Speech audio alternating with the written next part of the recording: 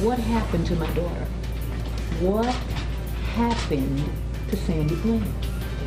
What happened? It's the key question the Bland family has and the reason why they're taking legal action. Good afternoon, I'm Rob Johnson. And I'm Kate Sullivan. Today, the Bland family filed a wrongful death lawsuit. Bland was found dead in a jail cell in July. CBS 2's Jim Williams reports the family blames the state trooper, the jail guards, and their bosses. Sandra Bland's mother said she was confident her daughter did not kill herself, but anything is possible. I wasn't there. But as a mother, my inner is telling me that she did not do that. Still, in the family's lawsuit, they say Trooper Brian Enciniya and personnel at the Waller County Jail did a lot wrong before Bland was found dead. Get out of the car, and then I will light you up. The lawsuit accuses Trooper Enciniya of assault and violating Bland's constitutional rights during the July 10th traffic stop.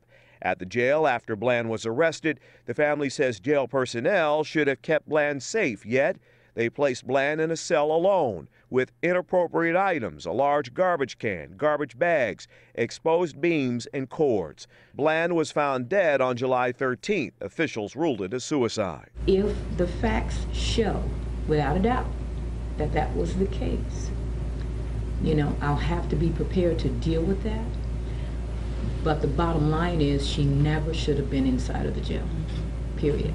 Geneva Reed Veal explained her Bible was keeping her from, quote, screaming and falling out on the floor. Sunday dinner, we had 1- at the dinner table, okay? And if I didn't have this, I would be torn up, okay?